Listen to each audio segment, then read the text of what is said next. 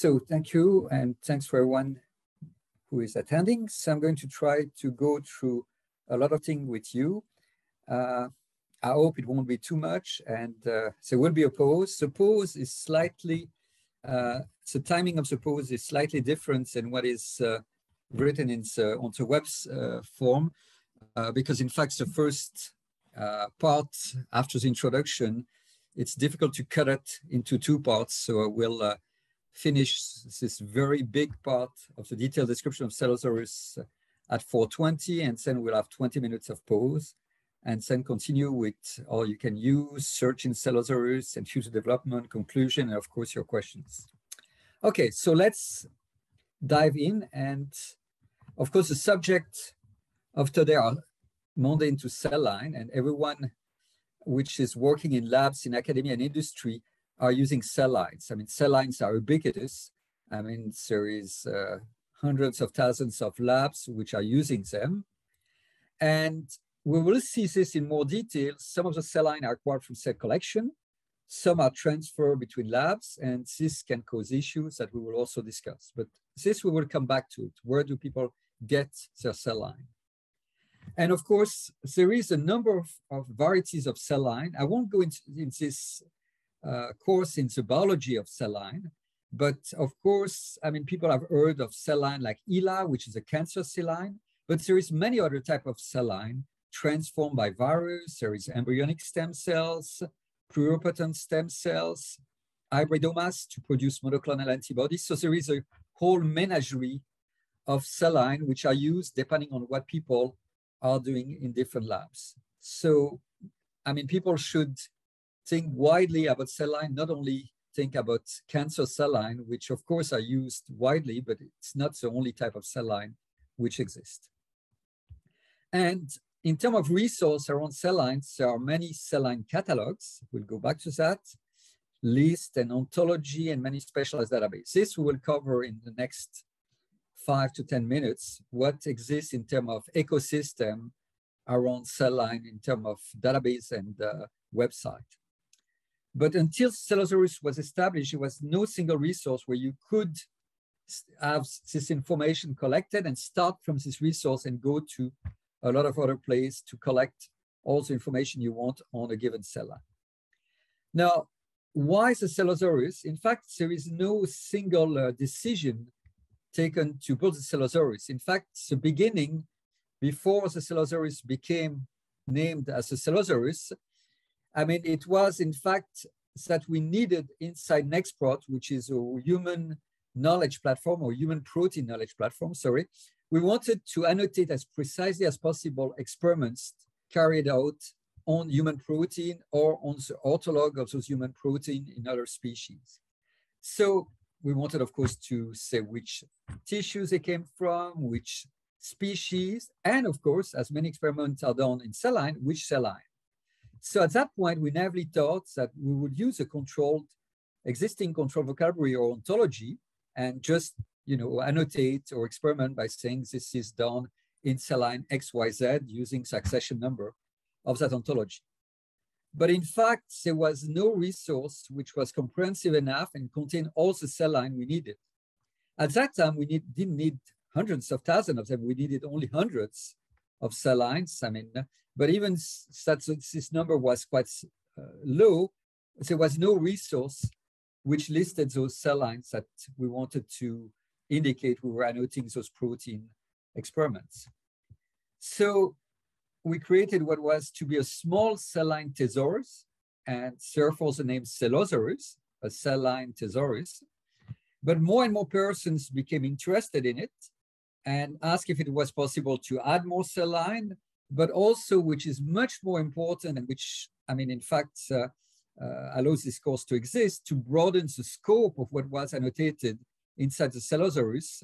And in fact, what is now in the Cellosaurus compared to what was before is totally different. And this I can show in a semi-graphical way. You see here, you don't need, it's of course unreadable on your screen, but you see just the size of a cell line entry with something like 15 lines of text in the first release in 2012. and the number of line of information for the same cell line entry in release 37, which is 3 releases away. I didn't update this slide because it would just add more line and it would become anywhere even smaller as a text. So, but you see the principle, not only was the number of cell line increase across time, and we'll see that later, but also what is captured in Cellosaurus increased quite dramatically. And we will see what you can find in Cellosaurus in the biggest part of this course, in fact.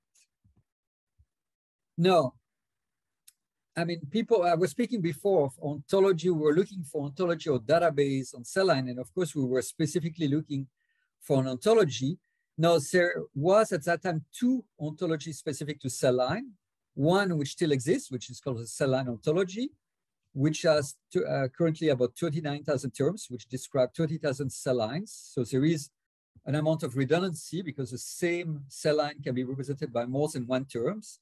But it has high quality in defining cell type and cell categories.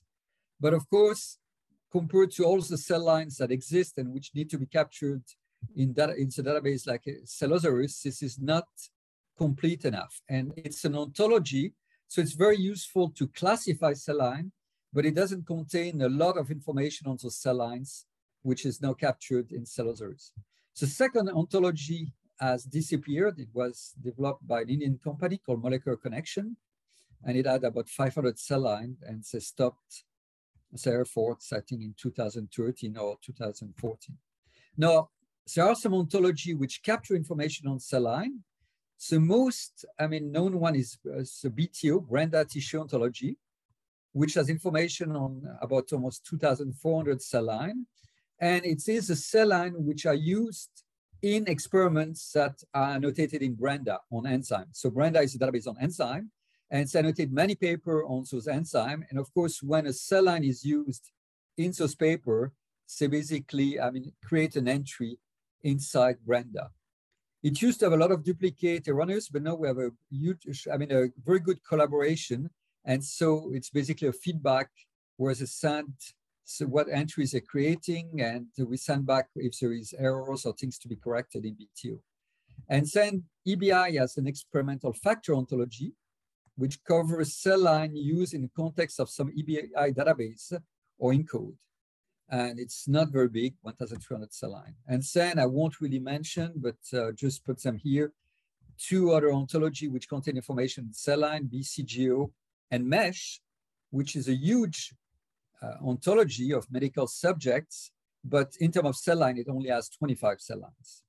Okay, so that's about ontologies and cell line. But the question is, we have to first go and start with the beginning. Who is distributing cell line? Because then this will give us an information of where you can find information on those cell line. Well, one of the places where people acquire cell line are what are called cell collection. So those are institutions that distribute from a few hundreds up to about 40,000 for the Coriell Institute, different cell line. And most of those cell collection are not only distributing cell line, but they also distribute microorganisms, bacteria, fungi, and some even distribute vectors or plasmid and so on. So they're generally big entities, and they distribute those biological samples all over the world. Most of them are non-specialized, meaning they distribute all kinds of cell line from a lot of different organisms, but some specialize either in one category of cell line, like you have 2 listed here, EBISC and Y-cell, which only distribute stem cells, and some are specialized in an organism, like DGRC distribute Drosophila cell line, TCB distribute tick cell line, and so on. And most of them are global. Some are specific to a country, but this is quite rare. Most of them now ship cell line globally. So here, I'm not going to go through the list, but you see about 40 names from a lot of different countries, USA, Germany, Italy, Japan, all over the world, of entities which distribute cell line. The most well-known one is ATCC, so American type collection, cell collection, sorry, which is really, a huge entity which distributes, as I said before, not only cell line, but organisms, microorganisms. So a lot of people have heard of ATCC, but they're not the only one. Now, this is for those cell collection, which are generally not always, but they're a non-profit organization, which became very big, but they're basically set up as non-profit entities which distribute cell lines all over the world. And then there are companies which have been established, which either establish themselves cell line or distribute cell line, from which were established by different laboratories. And here you have a list of company, ABM, Adex Bio. You can recognize very well-known company like PerkinElmer, Millipore, Fuji, and so on.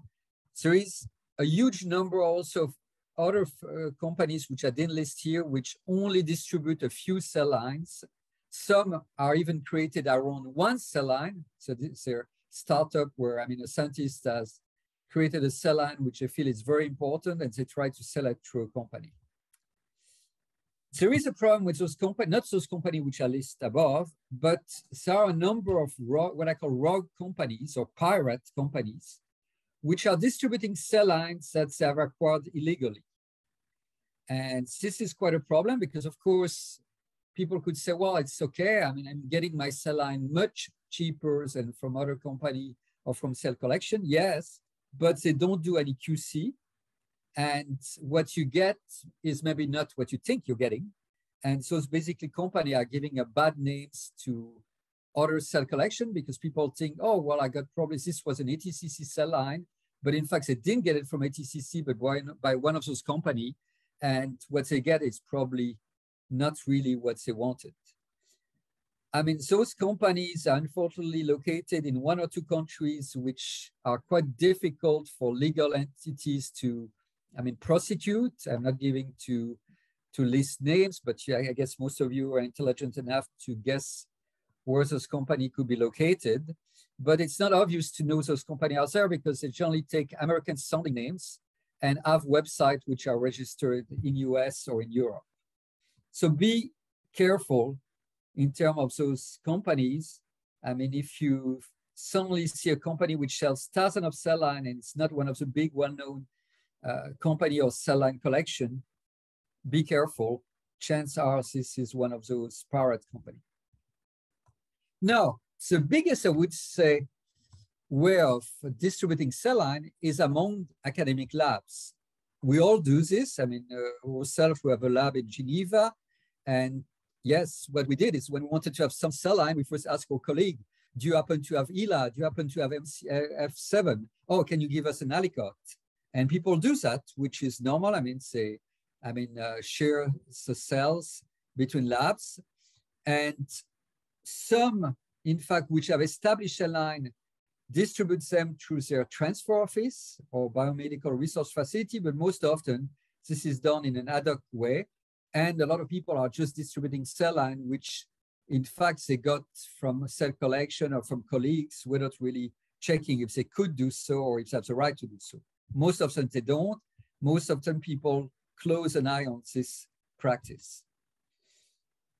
So you have people distributing cell line, which get distributed again and again and again. You've got like these chains of cell line, which have gone from, all over the world, from one lab to another one.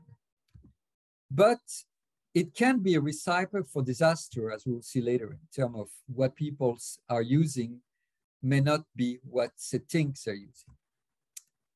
Now, let's go now in terms of what there is in terms of those cell line collection and what you can find and so on in terms of information. So there is those 50 major entities which are listed in 2 slide or 3 slide ways. The problem with those cell collection is not one in terms of all the distributed cell lines. They're very good at distributing them, at shipping them. You get what you want, but they're not really, I would say versed into good practice in bioinformatics. And that means that their catalog or their website can change from one day to another one. You don't have any follow-up of a cell line can disappear because it's decided not to distribute it, but you won't find it anymore and you don't know why. And so basically, something like 5 years ago, I started drafting 5 minimal requirements for cell collections that they should have one web page for each cell line instead sometime of grouping 10 cell line in one web page. And it would be good that the URLs they use for their page is based on their catalog number instead of a description which can change over time. And they should make people aware that they have new cell line or cell line that they don't distribute. And one thing very important for human cell line, which I'm not going to explain just now because we'll go deep into that, they should make what we call STR profile available. For a moment, let's keep this as just terminology, but we go back to that. Current situation, if you look at those color code, from an Excel spreadsheet, in green, it's been compliant, orange is more or less compliant, and red is not compliant. And you can see that was the first requirement, having individual page for each cell line is quite okay, except for some cell collection. As you go into the 4 others requirement, it is really a problem. And so 4-to-1, which is to tell people that they have discontinued cell line, none of them are really doing it well. So, generally, hide it very well that they have stopped distributing a cell line. Now, getting information, you can get information on cell line from cell line collection, but there is also some cell line database. In fact, in addition to Cellosaurus as a universal resource, there is a database which is established in Italy, in Geneva, called the Cell Line Database, CLDB. It's really a high quality database. Really, when I started Cellosaurus, I thought first that I didn't need to do anything because CLDB was really capturing data on cell line quite nicely. So it's 2 problems. One problem is that they're not updating it since 2017. But even before, they were not adding any cell line for a long, long time. And they only have 6,000, as you see, almost 7,000 entries describing a little bit more than 5,400 different cell lines. So that's tiny compared to the world of cell line. And I've discussed with the people which developed it. It's a classical problem. They had a grant in the late 2000 to early 2010. A European grant, the grant was over. So, basically they couldn't really continue to develop the database. But there is a number of specialized resources. One which is really quite good, which is a human pluripotent stem cell registry, which caters for human ESC and iPSC. It's very high quality. And it's a registry, so it's based on voluntary registration of people creating new cell line to go on this site and creating entries, which is quite nice. And they have already quite a number of cell line which have been registered. The problem is a lot of people create cell line and don't bother registering them. So that's one problem. Happily, some journals are now forcing people which are creating those type of cell line to register them. There is a portal also on stem cell in Japan called SKIP. There is a database of cell line which are used for leukocyte antigen, so HLA typing. So that's a very specialized cell line collection.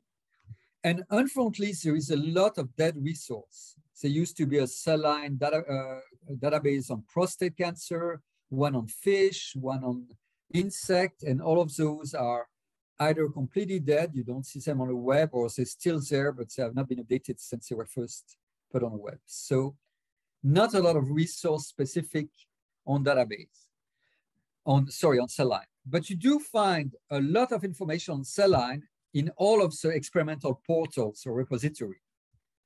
And specifically, you have a lot of information which you can find on cell line in for cancer cell line. And one of the big projects is the Cancer Cell Line Encyclopedia, which is now called the Cancer Dependency Map from the Broad Institute. And in CCLA DiepMap, you find a huge number of something now 1,500, I think, cancer cell line, which have been exome sequenced, which is fusions I mean, if there was gene fusion have been annotated, I mean, transcription has been annotated, RNA-seq. A lot of experiments have been carried out, omics experiments on those cell lines. And all of the information is, of course, freely available and downloadable from those, the resource depth map. There is a resource on drug sensitivity in cancer. Another resource on cancer cell line that's in Texas at MD Anderson. The Sanger Institute has a cancer cell line project, which is a little bit the same type of work being carried out in the broad on in the depth map project, but it has some cell lines which are not in depth map and vice versa. And for iPSC, there is one initiative. Sorry, I got my screen which went one slide too far. So human iPSC initiative, which develops and capture a lot of information on some iPSCs. So in addition to those specific experimental portals which caters for cell line, you have a number of integrative portals which have been created, which integrate omics data from other type of collections. So you have Cell Miner, Cell Model Passport, also at the Sanger Institute, the Colorectal Cancer Atlas, and an integrated resource of human cell line for identification. As you see, they have a varying number of cell lines. The first one I didn't put because it's NCI 60, it's 60 cell line. It's a set of 60 cell line. The biggest one is Cell Model Passport with almost 2,000. So it's basically resource and PharmacoDB, which mine pharmacogenetic data sets. So what those resources are doing, they mine repositories, experimental repositories like ArrayExpress, Geo, and other repositories for information on cell line. Most of them, again, are on cancer cell lines. Now, you find also a lot of information on cell line in all of those resources which are not cell line specific, like ArrayExpress and Geo, the European Genome Phenome Archive, Biosample, Campbell, Cosmic, the Encyclopedia of Genetic Elements, the FCS3 database, YARC TP53. I just go through it. I'm not going to describe them. You can get those slides, of course, after the talk, so you can go back and look at those databases and you can Google them and find them. And a lot of them you probably know, like Metabolite for metabolomics, Pride for proteomics, and so on. So there you have information on cell line, but most of them are not specific to cell line, with the exception of a few of them, like the last one, TOQ-E, which is on transfection information for cell line. So I guess you can understand that what there is, it's a very fragmented and heterogeneous landscape of resources around cell line, which leads to the Cellosaurus. And I will first go in one slide on Cellosaurus and then go in more details in what there is in it. So you would guess it's a knowledge resource on cell line, because otherwise, why would I speak about that for the last 20 minutes? And it has now, almost 140,000 entries. Its scope is all the different type of cell line I mentioned before, immortalized, naturally immortal, but cell line, it does not cover primary cells because those are not cell line, and not plant cell line, which are really a very specific set of cell line, which are not, in fact, inside the scope of Cellosaurus. So you could see this as what is called animal cell line, from insect to vertebrate, but not, from plant. About 50 different type of information items. We'll see this later, and a lot of literature reference and cross-reference. It's accessible, and we'll see this also on the web, and you can download it in 3 different formats. And part of the content is loaded in the Wikidata. This also I will describe to you in a few, after the pause, when we'll go and do search, explain how to search in Cellosaurus. It's part of the Resource Identification Initiative. I will explain to you what it is, because that's quite important. And it's also participant of the International Cell Line Authentication Committee. Again, I will come back to that. I already told you about the Human Pluripotent Stem Cell Registry. And there is a lot of collaboration with many other resources and collections. It is what is called an Elixir core data resource. So Elixir, which is a European portal for, bioinformatic resource, is basically selecting every year a number of resources that it terms core data resource, which are important, worldwide in terms of bioinformatic resource. And last year, so Cellosaurus was selected as the core data resource. It's also a Nordic recognized resource. Since maybe you know less, it's a group of people working on rare disease. It's an international rare disease organization, and say give a stamp of approval to database which cater, on information which is useful for people working on rare disease. And of course, a lot of cell line in Cellosaurus are derived from patients, fibroblast or other tissue of patients suffering from rare disease, whether it's rare genetic disease or rare cancer. Okay, so if I want to go again in one slide in terms of history of cell line, I already told you that Cellosaurus started as a control vocabulary for cell line of Nextprot. And then the first time it was called Cellosaurus and became available first on the Nextprot FTP site was in February 2012, so exactly 10 years ago. In fact, I didn't realize, I suddenly realized that I missed, for a few days, by a few days, I think it's a birthday, because I think it was on 10th of February, 10th birthday. And it had at this time cross-reference to 21 resources and 1,000 literature reference and 8 information fields. And then it grew, but what was important in 2015, it became available on the Expazi server, where you probably have used it, because that's the main place where you can get access to Expazi. There are other sources where you can get it, but the main one is on Expazi. And then in 2016, it became the cell line resource for this resource identification initiative, which I will explain.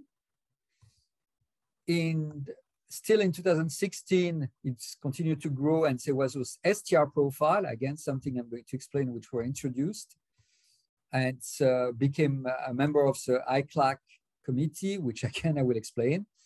And then in 2016, still a distribution XML, which is quite important for people wanting to parse and extract information from Cellosaurus. A paper on Cellosaurus was published in 2018, and a tool called Class, which I will describe also, was developed by Thibault Robin in 2019. It became in 2021 Elixir core data resource and a Nordic recognized resource. I should add also that at the end of 2021, it became funded by the Swiss Institute of Bioinformatics, which allocate now, it's equivalent of 1 developer position, which will allow us to develop quite a number of things in terms of software development around the Cellosaurus. Now, how to get information in Cellosaurus, even if I didn't describe yet what you find in it, well, I can tell you already it's a different pipeline which allow to get information in Cellosaurus. In fact, there is 4 of them.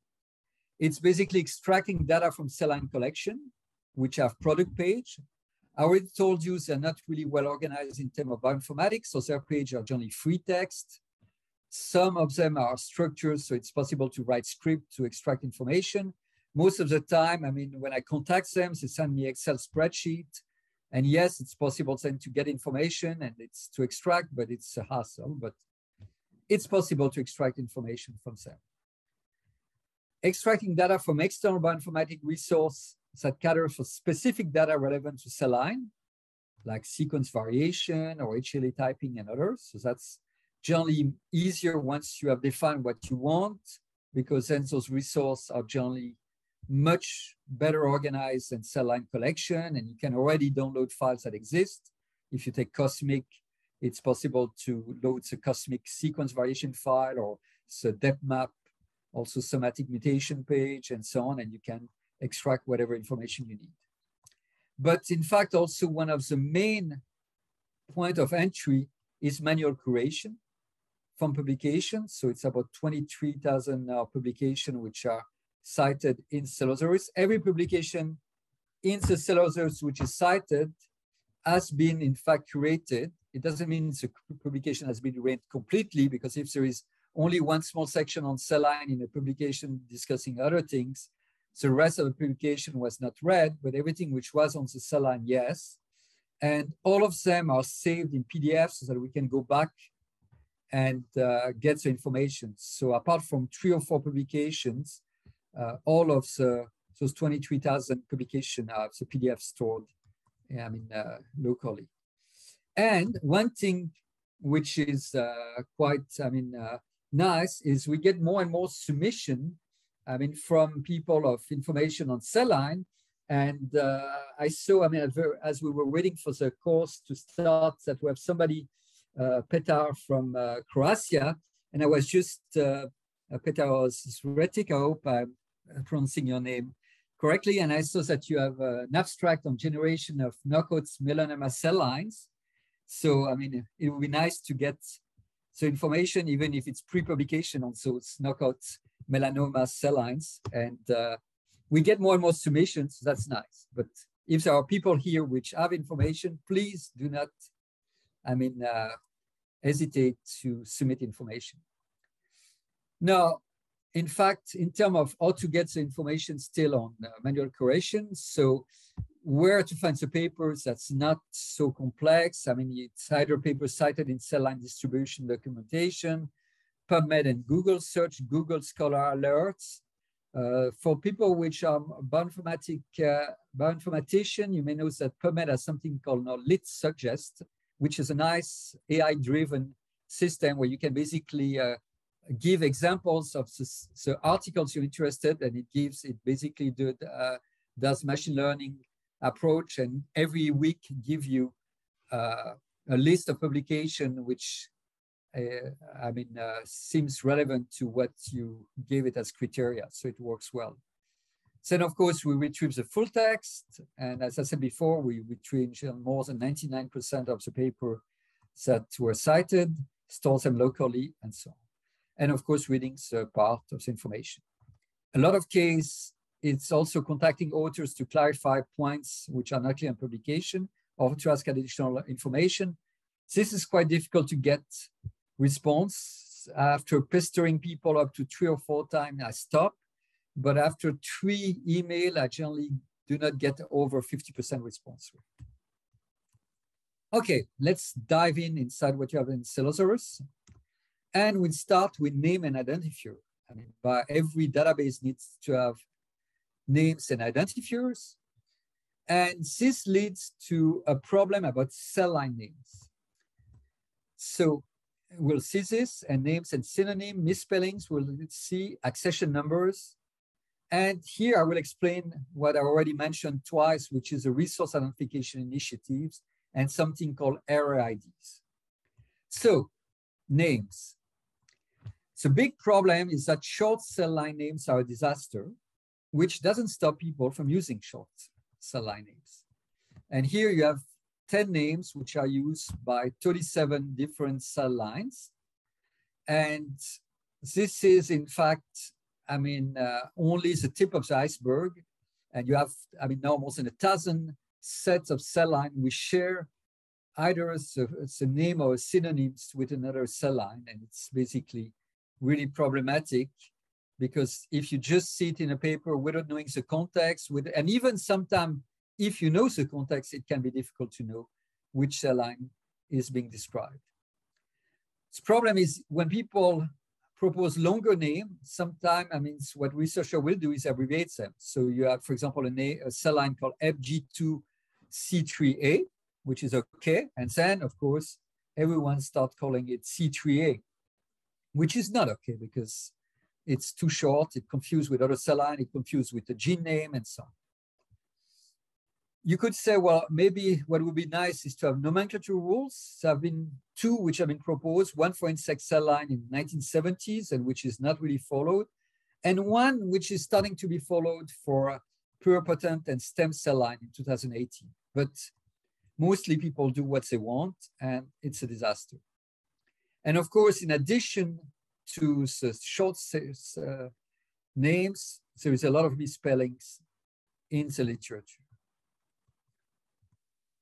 Now, this leads to, what we capture inside Cellosaurus, we capture as the name of the cell line, the one, which is the one assigned, by its creator, or if it's, I mean, basically, generally it's one which was first published, except in some rare case where that name was never used anymore and another name was used.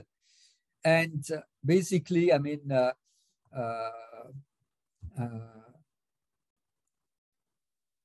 yes, also if it's problematic, if it's really too short, we try to use a synonym which is a bit longer as a, I mean, it's a recommended name for that cell line. So casing is important. So you can have two cell lines which have the same, I mean, name, like Bob and Bob, but they're considered as different name because the casing is different. So because of what I was telling you is that some cell lines share the same name with others, what we're obliged to do in Cellosaurus is postfix identical name with a small textual description. So here you see two cell lines which are called AML14. One is a human leukemia cell line, and the other one is a mouse liver cell line. So they both are called AML14. They don't have any synonyms which allows them to be distinguished. So what we have to do is to postfix a name with a small description, which allows people to immediately see that this is AML14 in the context of human leukemia, and so the one is a mouse liver. So we try also to capture as many synonyms as possible, and here also casing and punctuation is important. We capture abbreviation, but also expansion of the name. So here you have ELA MCF7, and MCF7, an expansion of MCF7 is explanation why it's called MCF7, Michigan Cancer Foundation 7, or ELA being Henrietta Lacks cells, or SUDHL4 is Stanford University Diffuse Histocytic Lymphoma 4. And here you see many different variations on the term of SUDHL4, even going to SU4 or DHL4 and so on. So all these are captured as synonyms, and misspellings are captured also. So we record misspellings, and we record it if it's specific to a publication or a database entry. Like here, this misspelling is in this publication, this misspelling is in Cosmic, and here's the accession number of the Cosmic entry. And in some case, we did mistake in Cellosaurus.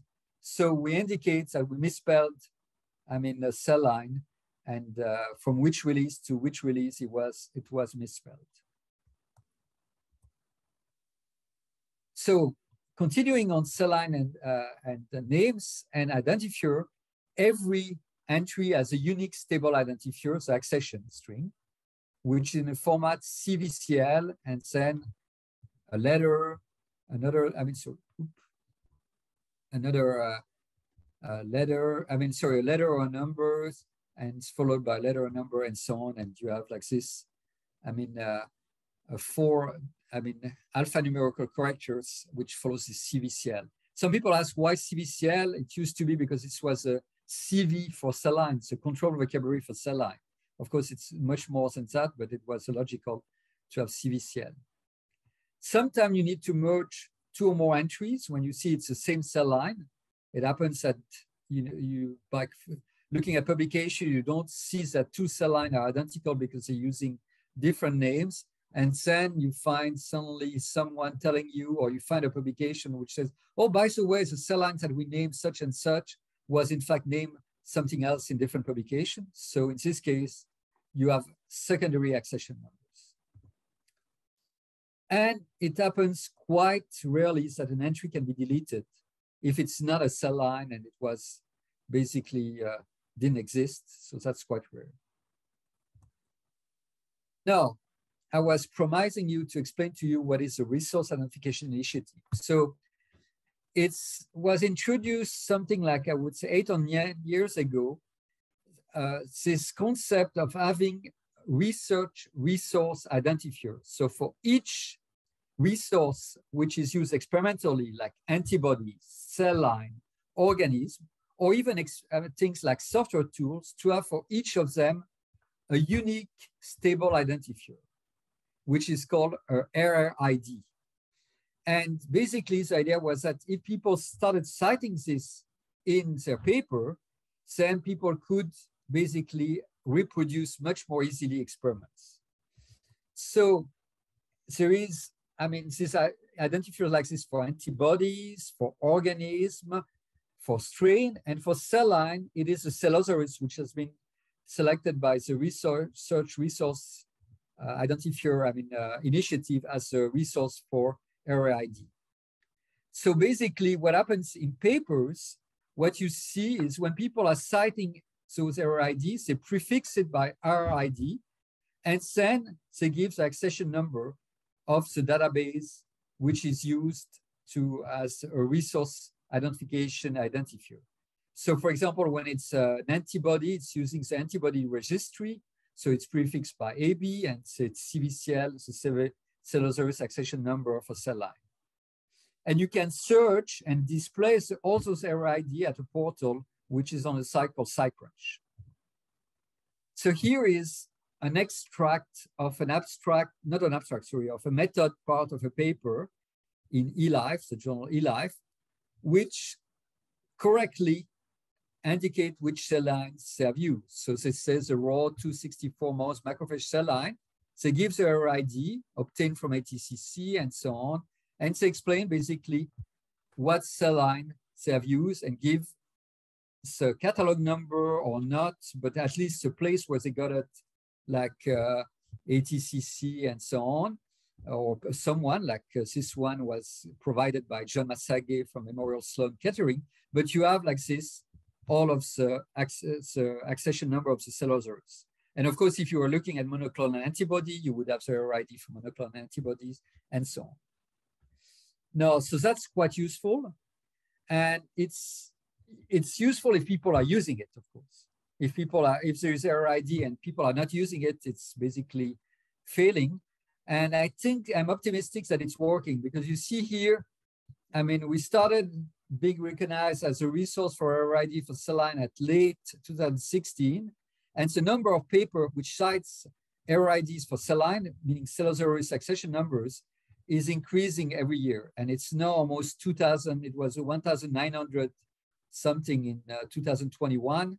I guess in 2022, it will be more than 2,000 papers. It's tiny compared to the number of papers which are using cell line, but the trend is going in the right direction, which is, I mean, nice to see. Now, it's important to say where cell line comes from. And for this, I mean, what we mean by this is which species it comes from. If it's a non-human cell line, which breed and subspecies. If it's a human cell line, which population. And for human cell line, we also sometimes have information on the genomic ancestry. I will explain all this. HLA typing, the sex of the donor, and the age of sampling, and anatomical origin. Okay, let's go into all of those. Species of origin, it's easy. We indicate it using the NCBI tax ID. So if you have a human cell line, you have a tax ID of Homo sapiens. Now, you have some cell lines which are hybrids. One big category are hybridomas, which can have more than one species of origin because they're hybrid of more than one cell. And of course, those cells can come from more than one species. So we have about 900 entries which come from 2 species, and even just little over less than 10 entry 9, which have 3 species. And in this case, you have as many OX line as you have species. In a few cases, we don't know where the cell line comes from. So, I mean, we use the tax ID for unidentified, which is defined at NCBI when people don't know what species they're using. So, species, not really any issues. Breed and subspecies, this is difficult to standardize, so it's free-term information. It's sometimes difficult to know which breed of animal or insect or substrain or subspecies have been used. It's not always indicated. So currently we have about 820 different values for about almost 20,000 animal cell lines. So here I give you 5 examples of what I mean. One for mouse, C57, black 6, for a dog, for bovine, crossover of Hereford with Limousin, zebrafish, which is glowing in in UV light, glowfish, and the famous Drosophila strain Oregon R. So there is no database for, really capturing this. So this, as I said, is free text. Now, population information, it's a minefield because people sometimes speak of population, some cell line or some database speak of ethnicity. Of course, nobody used the word race, but if you go to old papers, this was listed. You had a list of cell lines saying which race it was from, white, black, and so on. And of course, I thought basically in Cellosaurus, we should not really note down where a cell line comes from which population.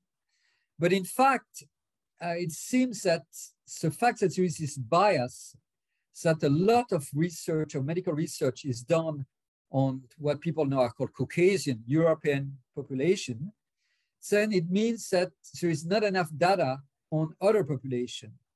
Thus, it's useful to note down which cell lines come from different type of populations so that people have access to, models which are not the standard WASP, white Anglo-American type of population. So this is now captured in Cellosaurus with a number of terms which are used by a lot of different databases like Caucasian and so on, but it's quite difficult because those definitions are really vague. And of course, when people are healthy mixture of a lot of different population, it becomes a nightmare. But still, you have information like this: African, Somali, Caucasian, Swiss, and so on, which are put in data in cell line if it's recorded. But we don't hunt specifically for this information. If people have provided it, we put it, but otherwise, we're not going to ask for this information. So now about 35% of human cell line entries have this information. I don't think it's going to grow a lot more because a lot of cases, this is not indicated, and that's fine. But you have, already 35% with this population information. There is a group in US, in Puerto Rico and in California, which has developed, which is led by Julie Dutil, which has done an analysis of cancer cell line to look at what is the ancestry of the cell line in terms of 7 populations.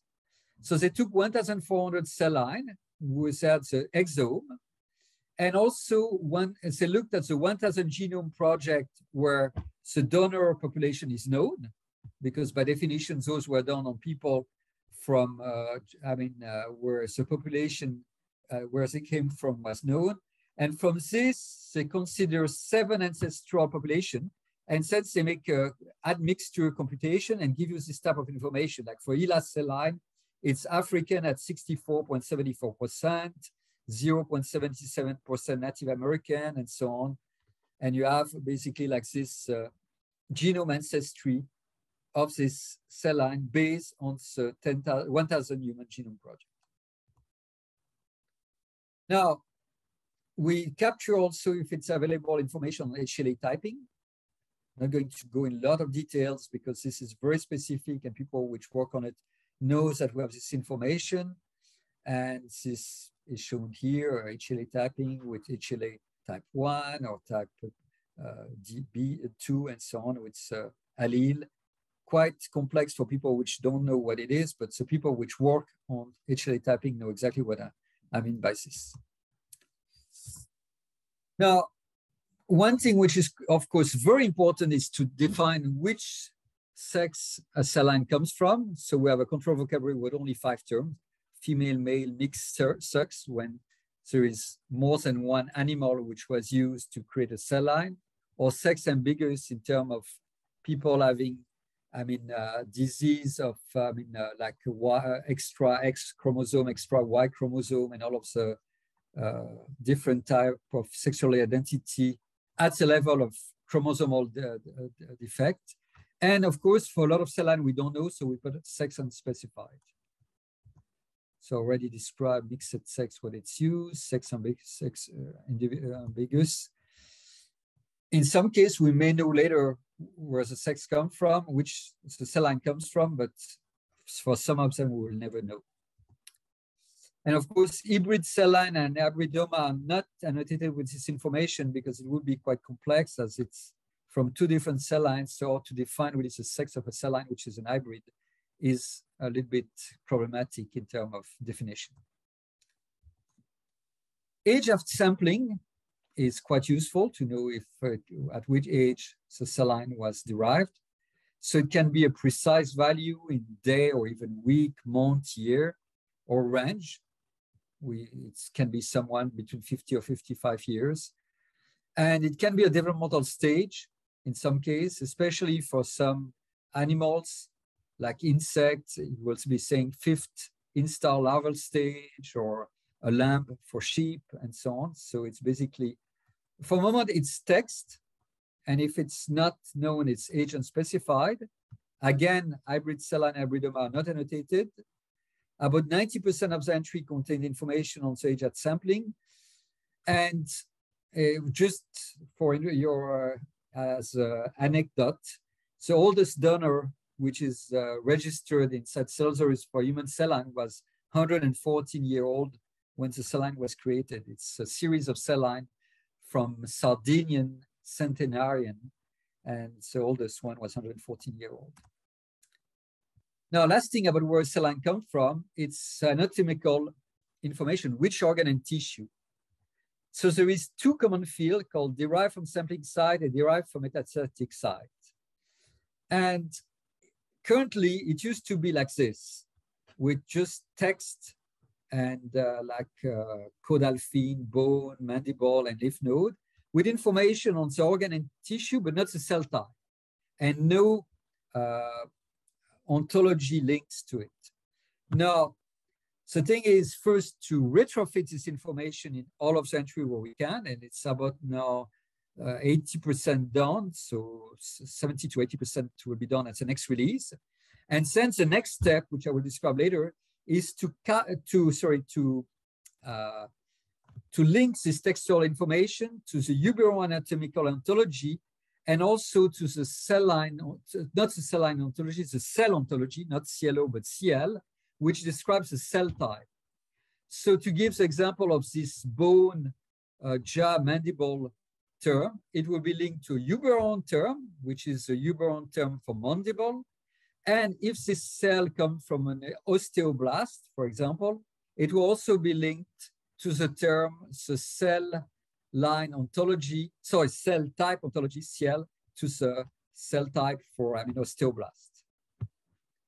Okay, so this is a work in progress. Now, something very important is cell line integrity. And this is the issue of cell line contamination or misidentification, and I will speak about ICLAC, annotation of problematic cell line, and tell you what it is STR profile and what you can do with them in Cellosaurus. Now, cell line contamination is a huge problem. Many studies have used the wrong cells, and these are titles of articles. It's not me which is saying this, it's all titles of articles which are saying things like cost of using an unauthenticated cell line it's costly, it's a dirty little secret of cancer research, and so on. People estimate that about 30% of cancer cell line which are used in literature are contaminated, which means that people are using one cell line, but it's not the cell line which they think they're using. Now, sometimes it's not a big deal, and sometimes it can be catastrophic. What I mean by this is, let's say you're using a cell line just to express a protein. It doesn't matter if the cell line comes from breast or prostate, as long as you manage to overexpress or express your protein. If you're using as a factory to do something, doesn't matter. If you're using a cell line because you're studying prostate cancer and you're using a breast cancer cell line, then you're in deep trouble. So it can go from not really important to having your papers having to be, invalidated completely. So a few definitions in terms of what we mean by contaminated. you can have contaminated cell line because you have either foreign cell line, which have, basically overrun your culture. You had a breast cancer cell line and suddenly a prostate cancer cell line, which you had somewhere else in the lab, started growing in your Petri dish, and you basically, lost your breast cancer cell line because it was overrun by this more, aggressive growth of this other cell line. Or you can have, contamination to microorganisms, whether it's mycoplasma and fungi. This I'm not going to describe because this is another problem. It doesn't change which cell line you're using, what you think you're using. It just makes your life a bit difficult because you need to clean up your cell line. You have to basically suppress this contamination, which can overrun your cell culture. So it's a mess for people growing cell line, but it's not a problem in terms of papers and results.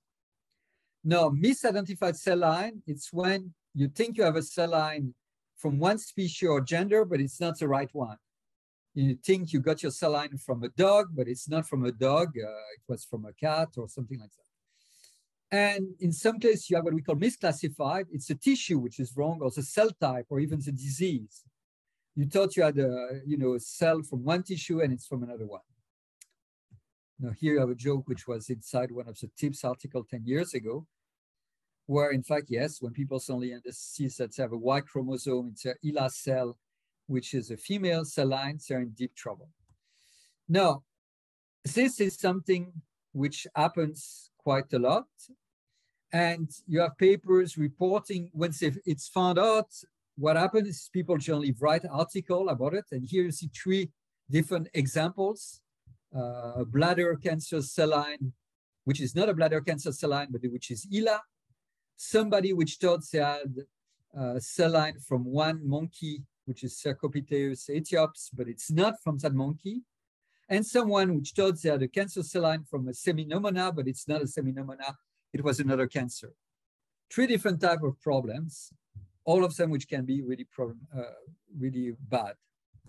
So a few years ago, 10 years ago, in fact, at the same time almost that Cellosaurus started, the International Cell Line Notification Committee was founded. And it was founded by people working on cell line collection and which were involved in trying to clean up this problem, to really promote, the work of finding those erroneous cell line, makes them more visible, and combat, basically fight against this problem of problematic cell line. So they create a register of misidentified cell line, and each candidate on this register is carefully appraised by the committee, which sometimes has to go back and ask people to go back in fridge on 20-year-old sample, or even sometimes 30-year-old, to do and sometimes analyze some frozen samples to see what happened, to try, basically it's a detective work. And one of the person doing this, Amanda Capes Davis, or moniker on Twitter is Cell Detective. So if you look up for Cell Detective, you will find Amanda Capes Davis, which is one of the person involved in ACLAC since the beginning. Now, a lot of the new candidates are identified through the process of creating cell line information. Cellosaurus, but doesn't change the process. Once those candidate goes to ACLAC, they need to be studied. And so you have a website, ACLAC, which has those register and which link back also, of course, to Cellosaurus. And inside the Cellosaurus, you have information of those problematic cell line with a common field called problematic cell line. And here are examples: contaminated, shown to be HeLa derivative, misidentified, originally thought of being of human origin, but found to be from pig, misclassified, originally thought to originate from neuroblastoma, but is from an Ewing sarcoma, and so on. So you have this information, and also in cell line which are derived from a problematic cell line. So sometimes some people take a problematic cell line, they don't know it's problematic, and they derive a new cell line.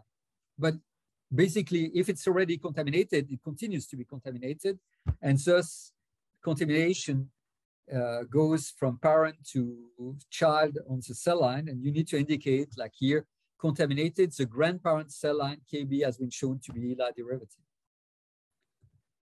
So I mean, all of the problematic cell lines are linked to the registration command if there is one in ICLAC, with the number of the register, ICLAC register. So there is a little bit above 1,000 cell lines which are noted as problematic, and you can browse them through the main menu of Cellosaurus on XPath. There is browse problematic. And when you go to one of those cell lines, it's in fact in red, you have a big, I mean, red text which tells you that it is problematic. So you cannot miss that it's a problematic cell line. Now, what can we do to stop this from happening? Now, what people have recognized already almost 20 years ago is that you have loci in the human genome which are highly polymorphic, which are small repeats of DNA, which can be sequenced quite easily and which are basically quite variable across population or even in between individuals of the same family. Of course, if they're from same families, there will be similarity, but it will basically drift and you can have a change from one person to another one. And those are used in forensic identification and paternity testing. And in fact, they can be used to ensure the quality and integrity of human cell line. So in 2011, a first standard was published, which said that they could use 8 different loci, 8 of those sites on the human genome plus 1. I will explain after why it's a plus 1. And now last year, there was a revision of this ANSI standard with 13 loci plus 1. You can buy kits to test your cell line. Generally, those kits have 18 loci because that's what's used by FBI and by paternity testing. So people are all using the same type of test kit to do it. And you have those loci, which are very barbaric name, which are positions, I mean, inside the human genome on chromosome 13. Sometimes it's a gene name, near a gene name. You can recognize CSF1 and TPOC, TPO, and so on, von Willebrand factor. And one of them is special because it's supposed to be showing you if a cell line is from female or male, if it's amelogenin from female only or from male and female and a Y chromosome. So it's 2 alleles. Unfortunately, it doesn't work well because Y chromosome can be lost in a lot of cell lines. So, and people have now developed STR marker for mouse and dog cell line. So what people can do, they can do it themselves or send to company. They give a little bit of DNA from the cell line or the cell line itself. The company extracts the DNA, run, I mean, sequencing kit on those primers for those different loci and give you the results of which allele is found, the number of copy of each allele, 15 copy of the D8, 551 and 16 and so on. You can have multiple. Of course, you can have 1 or 2 because people have 2 chromosomes, but if it's a cancer cell line, you can have even more because you can have a lot of chromosomal duplication, but generally that's what you get with a normal cell line. Peaks, either 1 peak or 2 peaks, depending if the person is heterozygous in one of those loci or not. And once you have them, you can use them to compare with other cell lines. Problem is a lot of companies keep the database of STR profile private. So what happened is that in Cellosaurus, we capture, if it's available in publication in cell line collection, those information. We now have almost 8,000 of cell line which have this information. And most of them are for human because the mouse and dog STR profile is only starting, but this will increase, especially for mouse. And we indicate where we got this information from. It can be one site or it can be a lot of different sites. Here, we got information on the STR profile of this cell line from 7 or 8 different places, publication and cell lines database. And we annotate conflict between different sources. What I mean is here you have a cell line with 5 different sources, 4 different cell collection and cosmic cell line project, which have done the STR profile of this cell line, and they agree on 7 of the different loci. But for amelogenin, one says it's XY and the other only X. Again, as I told you, it's because cell lines often lose a Y chromosome. And here, RCB, the Japanese database, thinks that there is 3 peaks in this position, while the 3 others think there is 2 peaks. It can be an error, or it can be just slight variation on cell line, when it has been grown. For example, here in Japan, it's a cell line collection, whilst other cell line collection have maybe grown it less, and this one has acquired a new mutation, or sometimes it can be allele loss, and so on. So you have sometimes small variation. Sometimes it can be errors, of course. And what can you do with this? We'll see this later after the pause, when we can search for those STR profile with a tool which is called cluster. Okay, let's change subject and go on different informations, properties of the cell lines that you can find. And here I list again 6 different type of category of information which I will describe. I'm just looking at the time to see where I am in terms of time before the pause, and maybe to slow down a little bit because I'm trying to do things too fast. Now, in terms of those category of cell line properties, the first one is easy to explain. It's a category. We define 14 categories of cell lines: transform, cancer, embryonic, hybridoma. You recognize like this a number of different types of cell line, and each cell line is currently assigned to only one category, which can be a little bit an issue because you have cell lines which have been both transformed and telomerized, immortalized. So this may change in the future, but currently it's easy. A cell line is assigned to one of those 14 categories. And in terms of statistics, you can see that the biggest set of cell lines are transformed, followed by cancer, embryonic, induced pluripotent. This one is growing quite nicely. It will overcome embryonic stem cell very quickly. And I'm sure it will even go above cancer cell lines in a number of years because everyone is creating induced pluripotent stem cells now. Now, why is transformed cell line the largest category? Because you can take blood, takes a B lymphocyte and use EBV to immortalize them. So it's a nice way of immortalizing cells from patients. And people which are working on genetic disease are creating a lot of those cell lines. Coriell, the site I was mentioning with the biggest cell line collection, out of the 40,000 cell lines in Coriell, I would say 30,000 are EBV transformed cell lines. So that's the reason why you have so many transformed cell lines. Now, characteristic in biotechnology, this currently is free text, and it's like a little bit of text describing the cell line, like useful for the study of drug delivery or phagocytosis and so on. It's generally taken from publication or from cell line collection. It's not meant to be a long text, just a 1 or 2 liners telling you something about the cell line. And sometimes it's on biotechnological use of the cell line, like MRC5, which is used for production of a number of diploid cell vaccine. If you were to go on the Vero cell line, you will have information, for example, on the fact that it's used for growing some of the SARS-CoV-2 COVID vaccine and so on. Now, another field is doubling time. So this is captured mostly from publications, sometimes from cell collection. And it's basically capturing what people say is doubling time of the cell line. Sometimes there is additional information, like the fact that it's been recorded at 7th passage. Sometimes the media, cell line media is important for the doubling time, but basically it's easy to, or the temperature, like here, whereas it's 21 days of doubling time at 4 Celsius and 84 days at 1 Celsius. And about 7,000 cell line contain such information. A lot of people don't record this information when they publish information on cell line.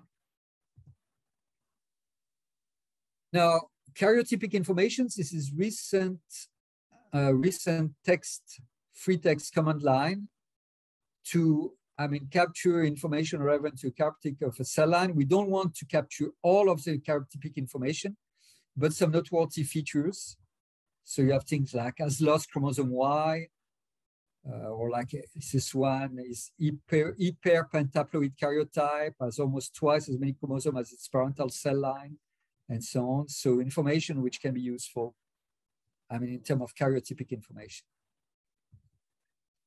Macrostability, macrosatellite instability. So that's more, important for colorectal cancer cell line, but other type of cancer. And this, there is a control vocabulary because cell line can be called stable or MSI low or MSI unstable high. So you have this information and where it was obtained from, either stable, unstable, low, unstable, high.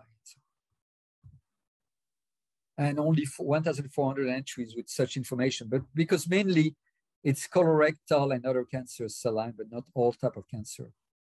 Okay, let's go to another field, which is information, which basically has to do with how the cell line is engineered, or it's transformed, or it's transfected and transduced, or there are knockouts on the cell line, or it's selected for resistance and other type of engineering. So one thing is, as I said before, you can transform a cell line using a variety of ways. I told you about using EBV, but people use also SV40, the virus, but you can use chemical, carcinogen, you can use radiation, UV or cobalt radiation and so on to immortalize a cell line. So we basically indicate which transformation method was used using a number of databases, because things like radiation is not found in the same database as chemical and virus.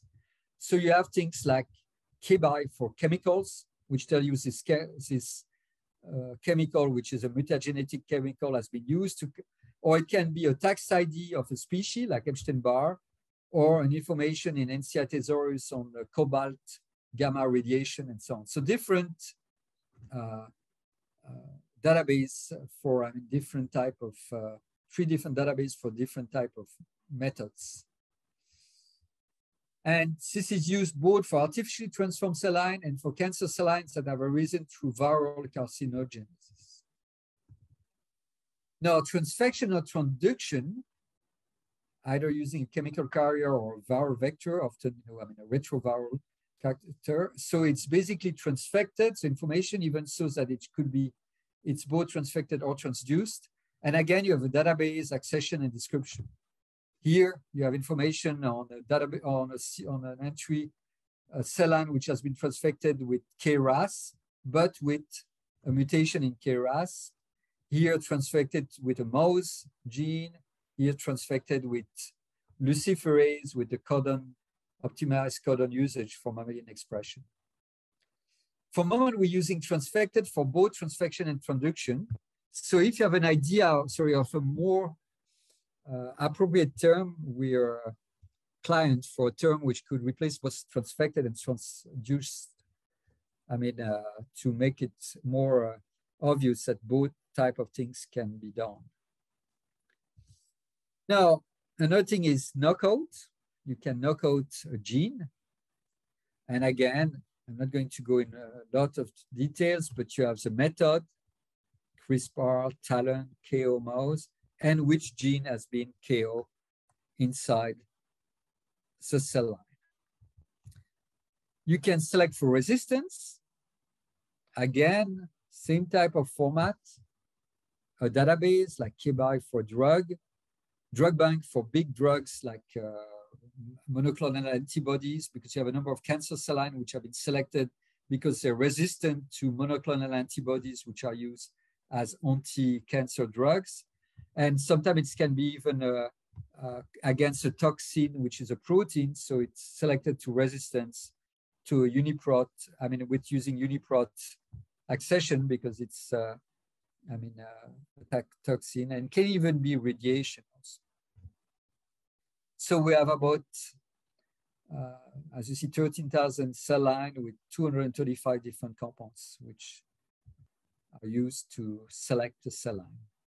And also we will describe this. You can have cell line where one position in a sequence has been edited, especially using CRISP-Cas9. And this will indicate in sequence variant field where something can be either edited or even corrected. If there was a mutation, for example, in a cell line for a patient with a mutation, you can have this mutation corrected using CRISPR-Cas9 or zinc finger nuclease and so on. So this I will come back when we speak about sequence variation. Cell line groups and panel, I will go quickly on it. It's simple. Groups is that we group together some cell lines so they can be retrieved easily without doing complex queries. So we have groups for a lot of taxonomic groups like amphibian, bird, cetacean, crustacean, fish, insect, and so on. So if you want all fish cell line, you don't need to think, oh, what is fish in the taxonomy of NCBI and try to do a very complex query, which you cannot do anyway currently with the search engine the way it's done on Cellosaurus. I will come back to that. But you can do it by just asking for that group of fish cell line. And you have other groups which are more specific to the use of a cell line in some way, like a new group which was introduced a year ago, which are cell lines which are used in SARS-CoV-2 research context. And even some very specific categories of cell line, like those which have been flown on spacecrafts, those which are from species or breed which are endangered, and so on. And how do you select this? It's easy.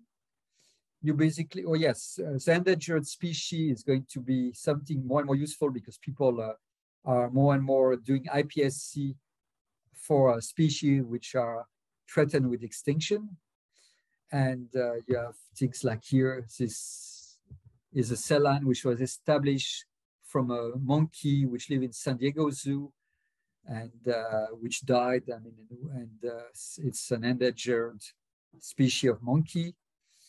And you can basically browse inside the website by cell line group. And the same thing is cell line panels, which basically are groups of cell line which have been defined by different scientists for different reasons, like the NCI 60 cancer cell line from the National Cancer Institute. And we have identified now more than 110 cell lines, panels.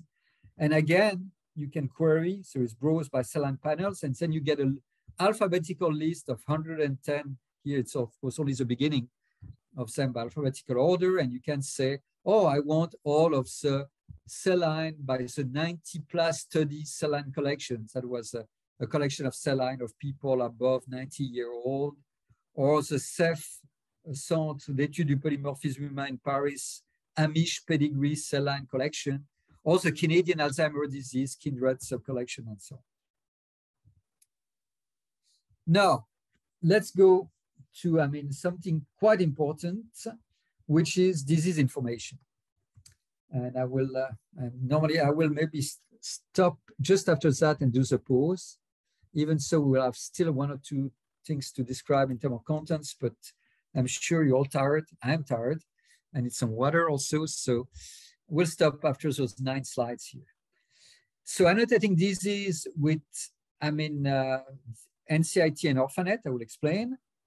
What is the NCIT Cellosaurus value set? I will explain that. And how do we annotate sequence variation? Okay, so disease. I told you already that a lot of cell lines come from disease individuals. And so to annotate what disease the person suffering, the person who was a donor of that cell line was suffering from, we use either the NCI Thesaurus or Orphanet Ordo, and sometimes both. And if both exist, we use both inside one cell line entry. So NCI Thesaurus, why is this? People ask, why did we use NCI Thesaurus? Because to our knowledge, it's the only disease ontology which caters not only for human disease, but also for non-human disease. So we wanted to have also terms for dog, cat, rat, whatever you want, cancer or other type of disease. And it's extremely useful and responsive to create new term when a term is missing. So they've created almost 500 terms now for the Cellosaurus, just because those terms were not yet in NCI Thesaurus. And Orphanet Ordo, it's because it's basically for human rare disease. And that's the standards of annotation for human rare disease now. So we annotate to both of them. Of course, a lot of cell line do not have Orphanet terms because they're not either human cell line, so they cannot have it, or they're not rare disease. If you have a cancer, a lung cancer cell line, you won't have an Orphanet term because it's not a rare disease lung cancer, unfortunately. So you will have orphanet order only for rare cancer in human. So about half of the Cellosaurus entries are annotated with at least one disease term, which is normal because we have so many cancer cell lines and so many rare disease cell lines. And we use over 2,000 NCI thesaurus term and about 1,200 orphanet terms in Cellosaurus. Now, we don't annotate currently cell line arising from carrier of a genetic disease with disease terms. What I mean by this, if somebody is suffering from cystic fibrosis, yes, a cell line will be annotated with cystic fibrosis in ordo and NCI thesaurus.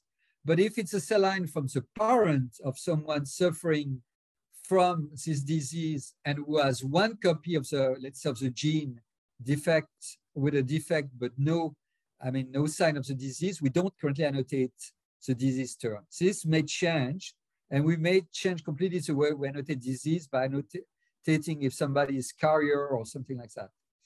And also, but that's normal. If a cell line originates from the non-cancerous tissue in a cancer patient, we don't annotate with disease term, but that's normal. If you have a cancerous patient and you take, for example, of a lung cancer patient, his or her skin cells, there's no reason to annotate this as a lung cancer because the skin cells are not touched by it, except if there is, of course, a metastatic tumor. And cell lines which are edited to correct the disease-causing mutation are annotated with the disease term. Even so, they lost the disease mutation. So this may change. Now, in terms of what I was telling you about the NCI disease terminology, what happened is NCI, when they collaborate with a group, they create what they call a value set. They call it Cellosaurus disease terminology. It's not correct because it's not the terminology of the Cellosaurus. It's a subset of NCI thesaurus, which is used in Cellosaurus. But it means that from the NCI thesaurus, you can download all the terms which are used in the Cellosaurus from NCI. Now, an important things, and we still have 4 slides before the pause, it's sequence variation, whether it's a genetic disease causing mutation, important oncogenic somatic mutation, gene deletion or amplification, and gene fusions. So we try to capture this using the HGVS nomenclature. And when a variation exists in ClinVar, about 50% of the variant we describe will link back to the relevant entry. So here you can see a mutation in the gene B2M with the HGNC, cross-reference. So mutation description, it's homozygous, the paper, and here no cross-reference to ClinVar because this mutation is not in ClinVar. But this one, for example, in TP53, has a ClinVar link. Oops, sorry, this was not meant to click on it. And you basically have the link to ClinVar. Here you see a gene fusion between two, oops, I should not click. And so basically you have different type of sequence variation which can be annotated inside Cellosaurus. They can belong to 4 categories: amplification, deletion, fusion, and mutation. Mutation being the biggest set of variants which are annotated currently. Here are examples for each of them. Gene amplification. Here it's in synuclein, which is amplified a lot in Parkinson's disease patients. A deletion, a quite common deletion in a gene which is deleted, CDKN, in cell cycle, which is quite often deleted in cancer cell line. A gene fusion, one of the most well-known gene fusion, BCR-ABL, called Philadelphia chromosome gene fusion, and a mutation, a normal, I would say, standard mutation. Here it's a 1 base pair, but it can be many base pair with zygosity indicated.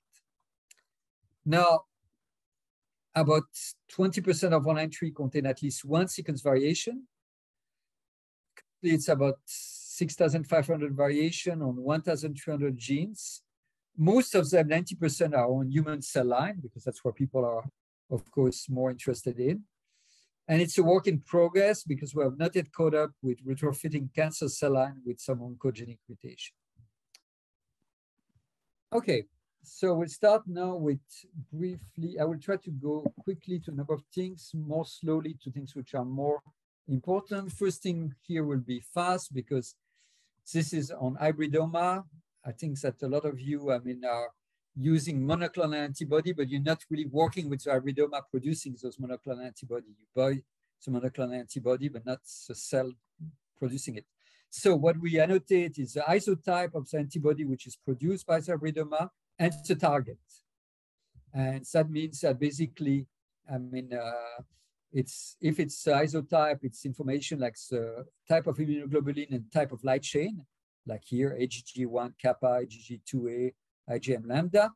And the target, which is, of course, the important part, it's basically either KB or UniProt if the molecular entity is well known, it's defined, it's like a target here, it's producing a monoclonal antibody recognizing this human protein with a UniProt accession or the KB accession if it's a chemical, or it can be free text when it's not defined what is the molecular target of a monoclonal antibody.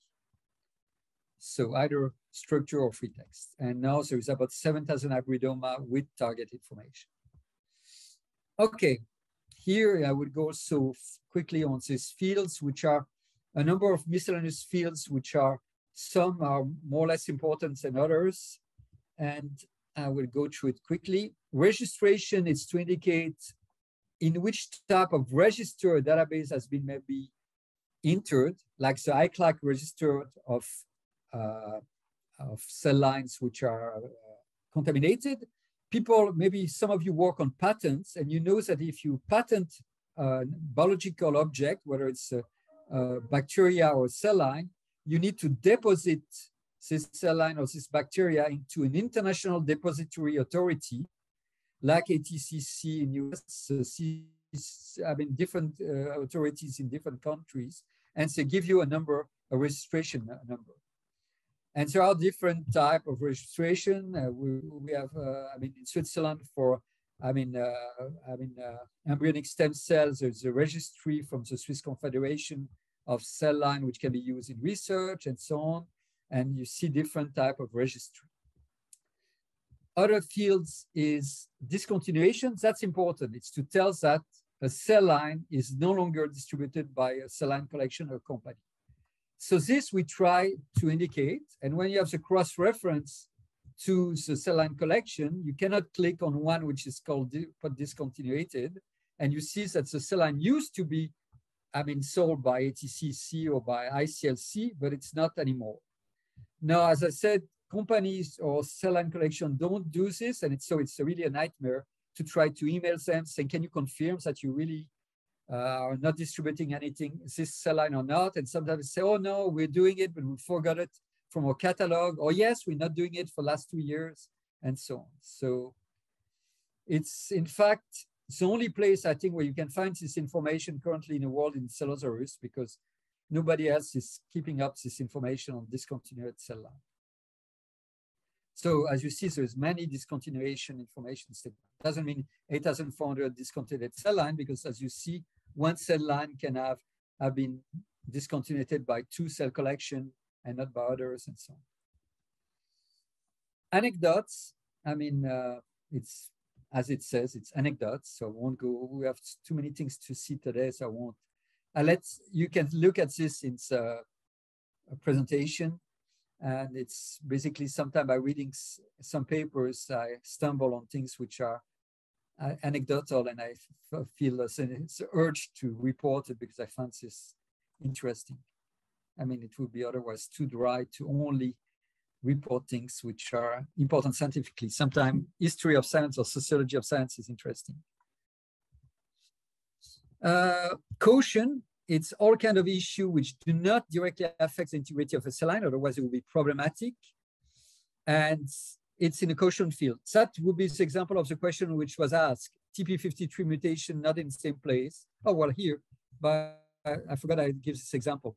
TP53 mutation indicated incorrectly. Here we know that it was incorrect, but some case it will be, saying so that there is a conflict between 2 publications. here it's known that this publication was at an incorrect mutation.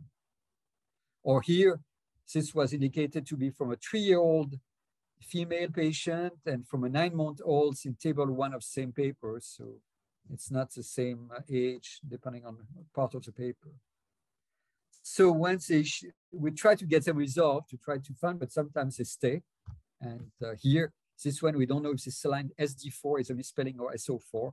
So have same type of properties of description, but it's all papers from the 1990s, which no groups is working on those cell lines anymore. And omics field is to indicate what type of omics experiment was carried out on a protein, on a cell line, like proteomics, transcriptomics, SNP-array. So a lot of different type of experiments can be carried out. Complete genome, I mean, of a cell line, it can be the case. And finally, entry history, which tells you when the entry was created and when it was last updated and the number of times it was updated. Some cell lines are updated almost at every release because I new stuff to put in at every release, and some less. Here's, I didn't put this up to date since release 37. You see that some cell lines are only updated once or twice, but many are updated 4 to 7 times since they were created, and then you have a long tail of cell lines which are updated almost like every few months. Now, important information, child-parent relationship or sister autologous cell line relationships.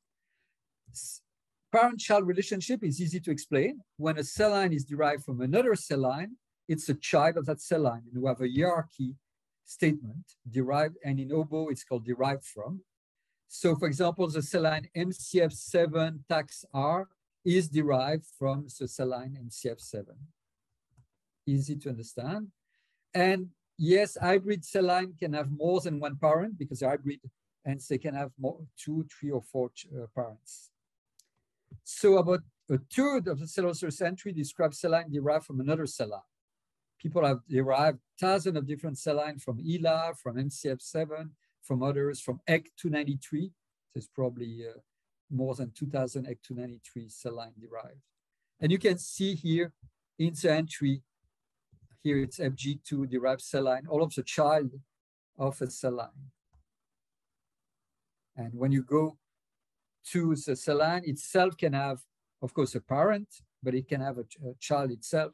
So you can have more than one generation. Here is a nice graph using Wikidata of MCF7, which has a number of cell lines which themselves have children and so on. You can do like this nice graph like this. Now, autologous cell lines, it's cell lines that are derived from same individual. So this happens when people are deriving more than one cell line from different tissue or from the same person at different time course. A cancer cell line before, before getting chemotherapy and after chemotherapy and so on. So you have cell lines like that, which are from same patient or same animal. And this is indicated, and in the entry, you have the list of the other cell lines which are derived from the same donor. So that means that FTC 133 is from same donor as FTC 236 and 238.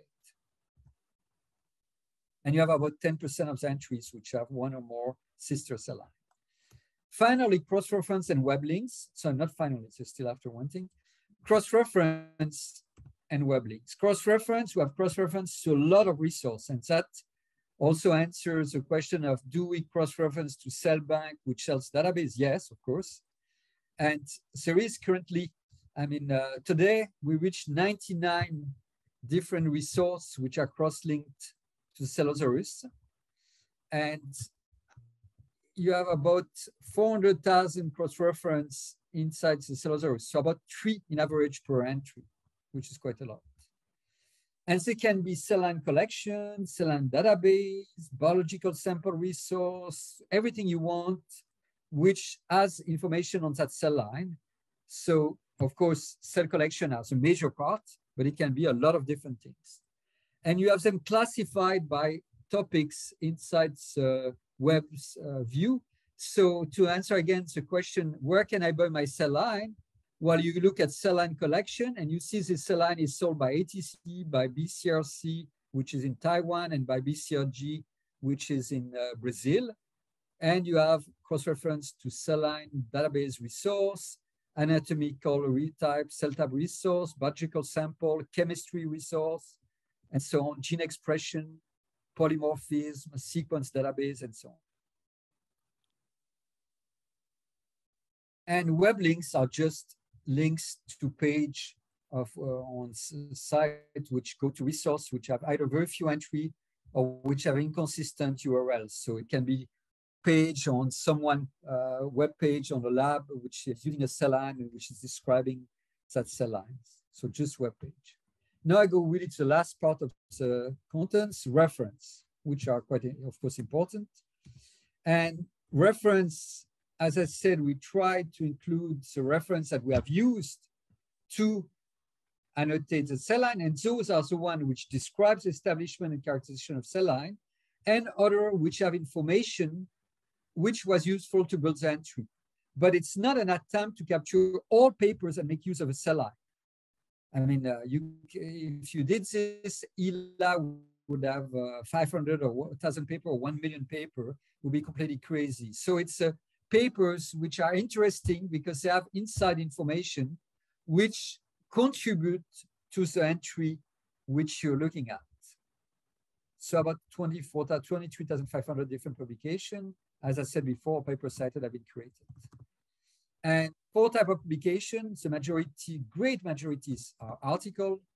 Patents are in fact not, I mean, something to forget. A lot of hybridoma and some other engineered cell line are found in patents. And there is book chapters, meeting abstract books, etc., and thesis, which is not frequent, but still, I mean, it's a good thing about thesis is people have space to describe what they've used. And often you will have a paper having 3 lines on a cell line, and the thesis from the PhD student has 10 pages describing the cell line much more in depth. And fortunately, more and more theses are online. And you can have 4 types of identifier on cell line. It can be a PubMed ID, a DOI, a patent number, or a number we created ourselves for everything which doesn't have a PubMed ID or a DOI or a patent number. Not a lot, but so you see, most publications you find in PubMed, 92%, and 81% have both PubMed and DOI. And you have some papers which are not in PubMed and have DOI. Those are papers on fish and insect cell line, because fish and insect were not really captured, literature on fish and insect were not really captured well by PubMed, which was a medical database. So they didn't really care on fish and insect for a long time, and plant.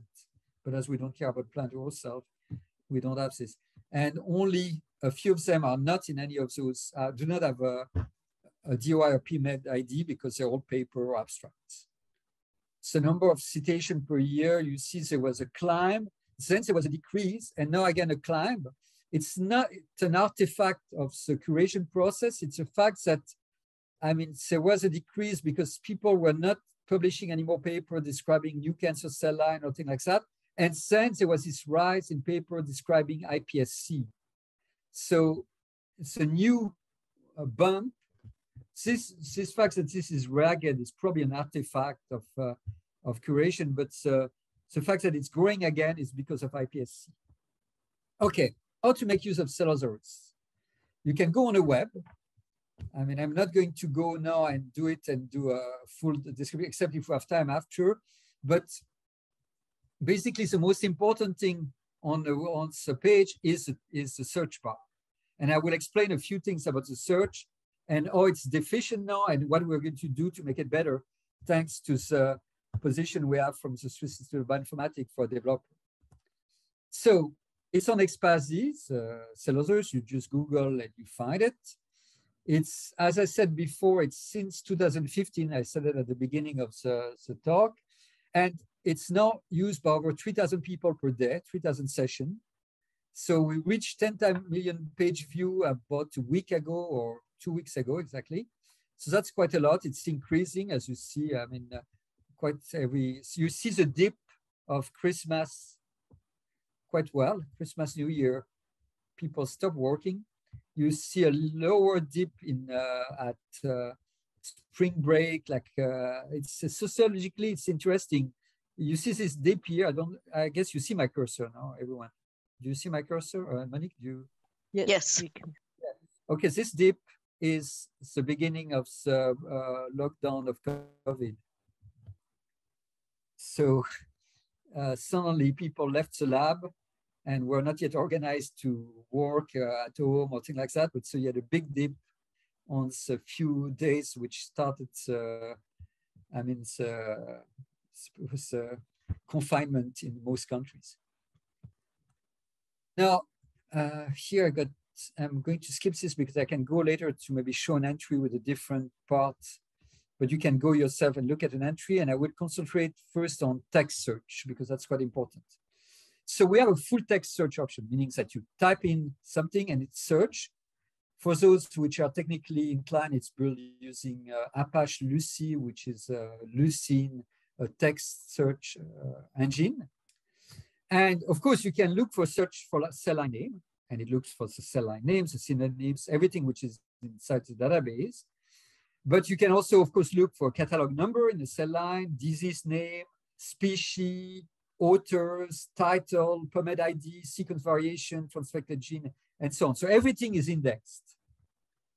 So you have this search bar and you just type in. But of course, text search are great, but it's also a great way of not finding the right thing or finding too many things. What I mean is that it's text. So if you're searching, for example, for something, you should use as much as possible a precise term. And that precise term often can be an accession number. So if you're looking for a species, it's better to use the taxonomic identifier of that species rather than typing the name of the species. I give you an example. If you type dog, yes, you will find some cell lines, but if you type 9615, you find all of the cell lines which are with the tax ID of dog. Now, you could say, but why can I type dog? Well, you can maybe get an article which has a title which says study of cat and dog cell line, but which by chance is cross-referenced inside a cat, because it's speaking of dog and cat, it's in fact referenced inside the cat cell line entry. And so you get also this cat cell line inside your dog search. Same thing if you want SV40 transform cell line, you better search for the tax ID of SV40 rather than SV40, because you will pick up otherwise every title of article which has SV40 in it. And if you want a knockout for CD4, don't look for CD4, use AGNC1678.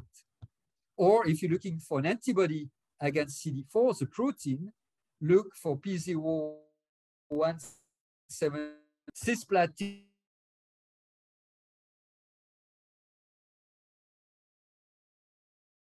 cystic fibrosis. Here I search cystic fibrosis. I get 302 hits. Yes, no, it's a recording. Okay, well.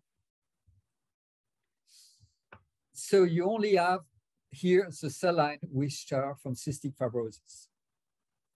Here, you want to see those which are, with the deletions, and you can type the HVNC number of the deletion. You could also type in the ClinVar number, but here the deletion is generally quite precise enough to be able to get something which is really what you want. So in a nutshell, just to go back, try to use the most precise terms that you can. But it's not perfect. And our plan is to do two things, which I will describe briefly at the end, but if I don't have time to go in more details, I will describe them now, is one, to have still a full text index, but to be able, like you can do in PubMed, but people generally don't do, is to tag what you want to search and to say in which field you want.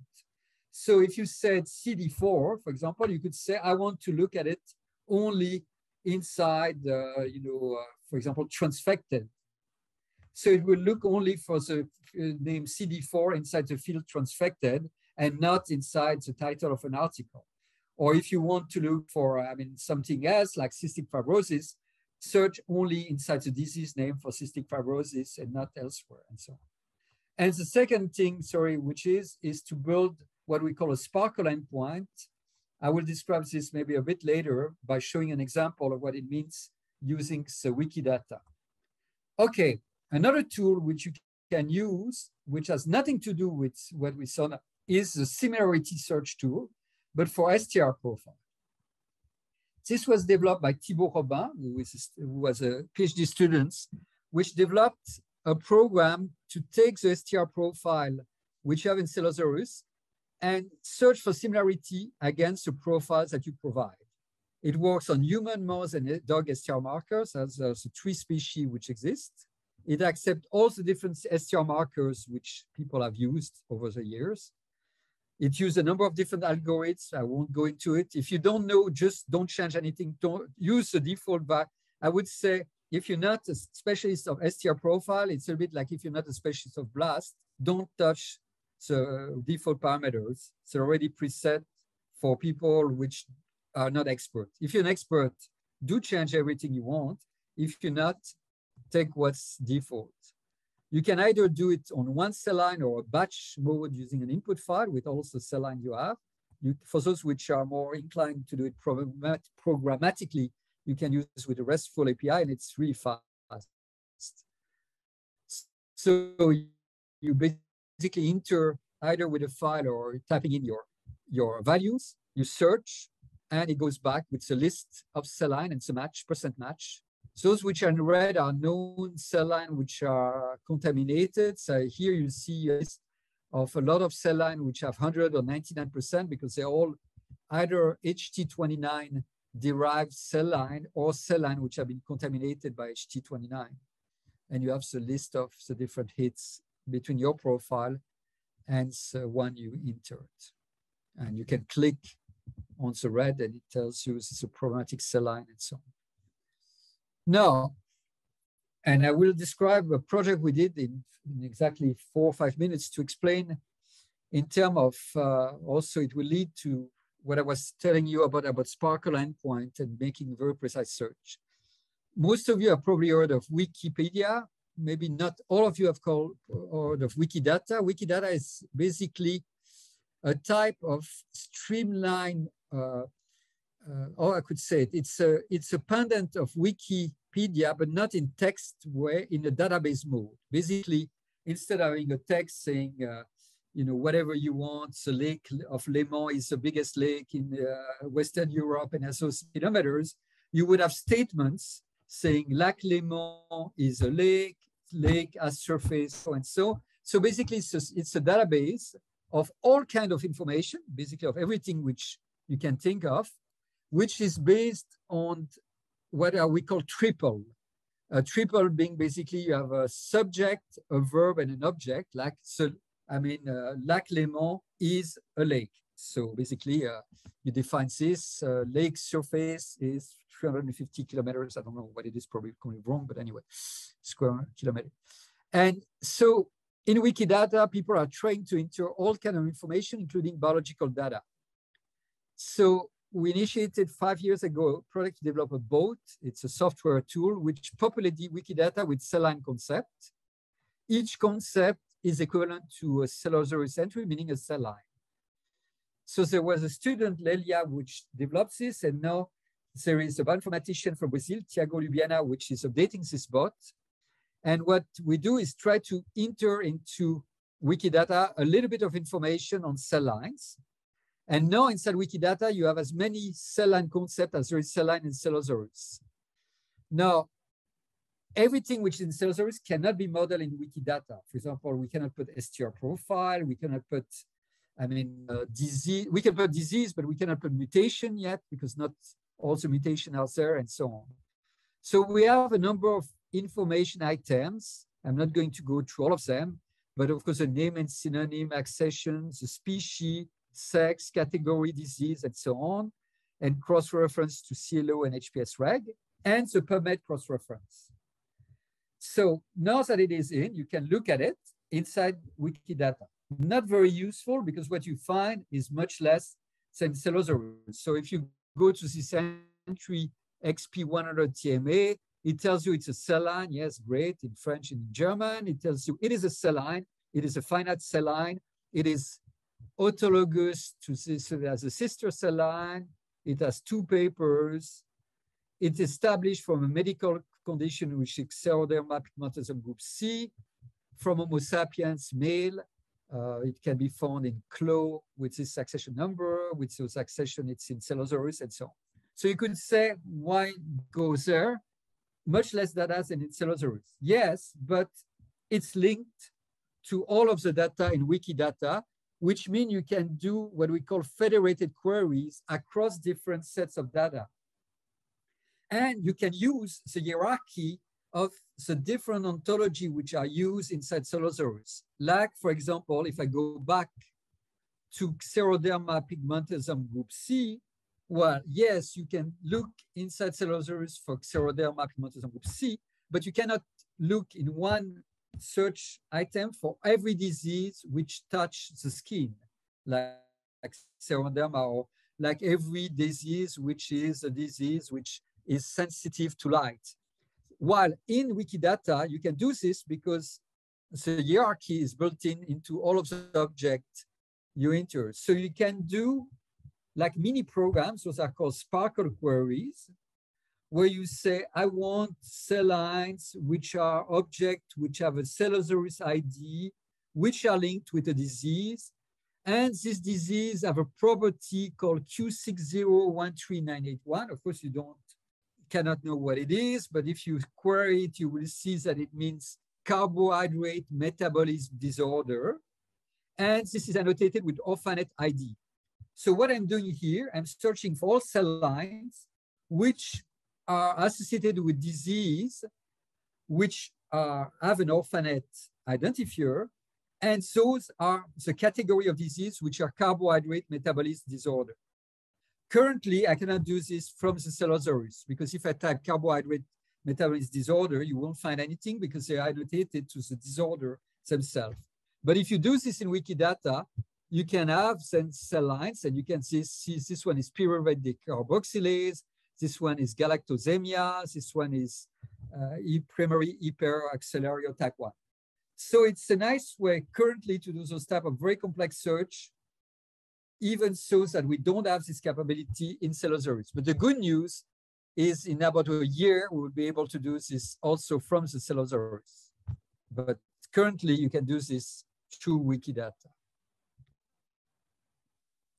Now, downloading the Cellosaurus, you can download by FTP in 3 formats: OBO, structured text, and XML. So OBO format, I mean, if you don't know what OBO is, don't even bother about it. It's for people which are really building ontology and say use this format, also all format, which can be converted from OBO. We don't distribute all, but people can convert from OBO to all. And it doesn't contain all of the data because it cannot contain things like STR profile, age, full reference, and so on. So basically the 2 main formats is either text or XML. And I'm getting into more complex things that in fact don't have the cross-reference inside. You have cross-reference, but the exact URL are not inside the file. You have to build them if you want to instantiate that. I mean, basically, what I'm trying to get there is if you're a programmer, use the XML version. If you want to look at an entry, use the text version. But XML is the one which allows you to parse everything and store everything into a database. You can download it. And well, here I'm describing the XML version. So additional files which are distributed with it, which are more or less obvious by the name, the release notes, the list of deleted accession number, frequently asked question, and so on. So abstract for all those publications which either do not have a DOE or do not have both, neither a DOE nor a PubMed. So you cannot have their abstract except if you hunt in different publications, or like we did, we OCR'd some of those abstracts, so that they're available. And you can basically download all of this. Of course, it's free. It's, as I said at the beginning, it's in its structure. It's you can also download each individual entry when you look at it in structure text. When you're looking at an entry, at top of the entry, you can say it says saves text version, just at the top of the entry. And you get just that entry in text mode, like here, with entries themselves and the publication, the full record for the publications. Now, also, for those which are more programmatically inclined, you can get all of those files on GitHub. If you, user of GitHub, you know what it is. If not, probably you don't need it. And it doesn't contain the Cellosaurus XML file, which is too big for GitHub, because GitHub is more to trace evolution of software tools, not really to do a database.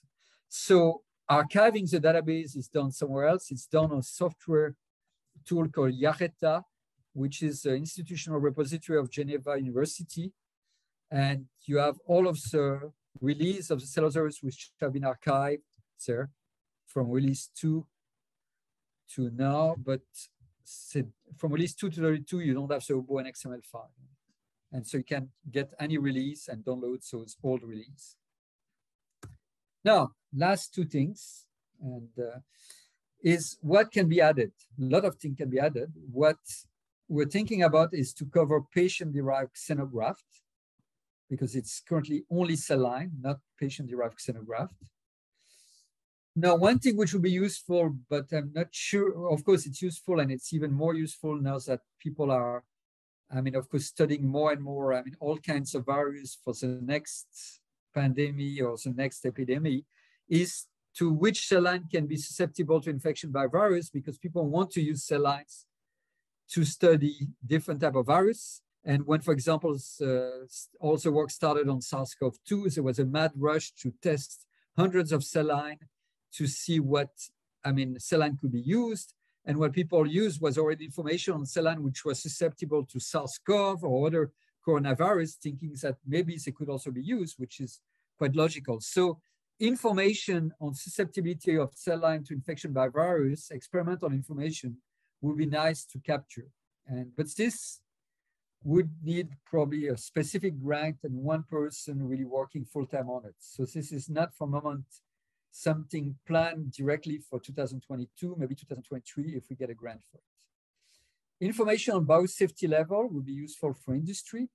Again, to go back to a question which was asked to the pose, that's maybe something which can be added as a teaser for industry to pay for license of helping to develop the Cellosaurus, saying we add biosafety level because they really want to know which is the biosafety level of the cell lines. Now, structural information, as I said already, all of the tissue organ cell types should be linked to Bairoch and cell ontology. And the age information should be linked to developmental ontology so that you can search all cell lines from teenager or below, all cell lines for different type of developmental stage. Restructures information on cell line availability, because there is no cross-reference to cell line collection, discontinuation, some information on loss of cell line, and maybe also to go back to the question where it was saying, oh, but if it's not in the collection, or can I know where it is? We could capture maybe if someone tell us, oh, we're distributing this cell line, you can tell people to mail us. We could add the email address of people which are willing to redistribute their cell line, because some people do, and for moments this is not indicated. Tools, a lot of things will be done, because we now have one software developer which can work on Cellosaurus and improve web representations. We want to have forms for user to enter preliminary new cell line entries, so to submit. I told you about this Sparkle endpoint to advanced search and federated query, but also the advanced text search. And for developer, this Turtle triple RDF, Turtle RDF language, which allow people to use Cellosaurus in context of what is called semantic web, an API to query or download the database so that you can do, it's a very specific query in a programmatic way and retrieve exactly what you want. An alerting system for newly discovered contamination misidentification. This again is something that industry would like to have. So all of these are developments which can be done. Now that we have someone on board to do this. Which leads me to the people who work on Cellosaurus. Elizabeth Gastager, who is one of the software developers for SwissProt, for the UniProt group in general, and was one of the first person to develop XPASI in 1993, when XPASI started. She's the one implementing the Cellosaurus view on XPASI. So at every release of the Cellosaurus, she writes or changes the script to make it possible for you to access it on XPASI. Thibault developed the class tool during his PhD studies. Alain Gatto, which just retired a few months ago, was a software developer in our group, in XProt California group. And he developed the tools that translate the Cellosaurus from text format to OBO and XML and checks that everything syntax is okay. I mentioned already Lelia and Thiago for the Wikidata bot, and Pierre-André Michel, who started not in the group because he's been in the group for already a long time, but who started working on the Cellosaurus a couple months ago, and he's starting the long road towards development of all the tools I was telling you, the software tools. I mentioned already by saying she's a cell line detective, Amanda Cape Davis. She was the former Secretary General of ICLAC. She just stopped being the Secretary General this year because it was too much work. But she's still being a detective, a cell line detective, trying to hunt all problems case for cell line. And all of the people which are answering my questions or which are submitting information on cell lines. You can always ask questions, of course, now, but after using the email address cellosaurus@CIPSwiss or the contact, you click on contact on Cellosaurus page. On Twitter, we put a lot of information on things which are new, on the tidbits of information on Cellosaurus, so you can follow also the Twitter handle. It's not spam. Basically, all of the things which are in that feed are useful information for people using Cellosaurus, and it's not a lot of tweets, so you're not going to be spammed.